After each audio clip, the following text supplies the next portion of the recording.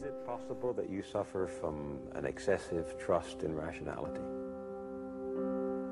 Well, I can't answer that very easily. Perhaps I do, but I can't think of anything else to trust in.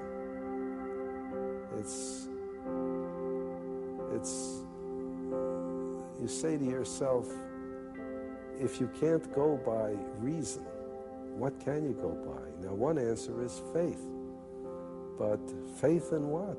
I notice there's no general agreement in the world on matters of faith. They are not compelling.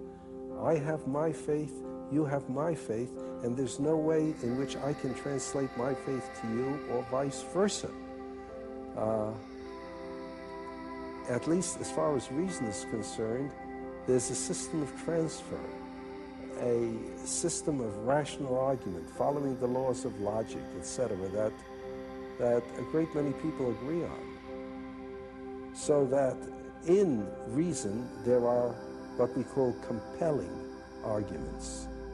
That is, if I locate certain kinds of evidence, and even people who disagreed with me to begin with, once they study the evidence, find themselves compelled to agree by the evidence.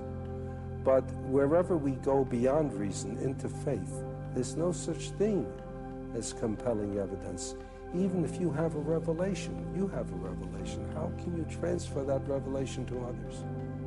By what system? So it's in the mind you find your hope. Yes, and